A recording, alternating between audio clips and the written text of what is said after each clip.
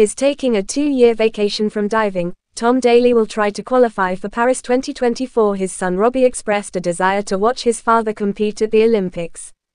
Daley, 29, and Matty Lee took home the gold in the 10 meters synchro event in the Olympics in Tokyo, but Daley hasn't competed since. It was assumed Daley intended to officially end his career after deciding not to compete in this year's World Championships, when the first round of Olympic qualification quota spots were up for grabs. Daley, who recently had his son Phoenix for the second time, says he wants to set an example for his children by working hard to make what would be a British record 6th participation at the Olympics for a diver.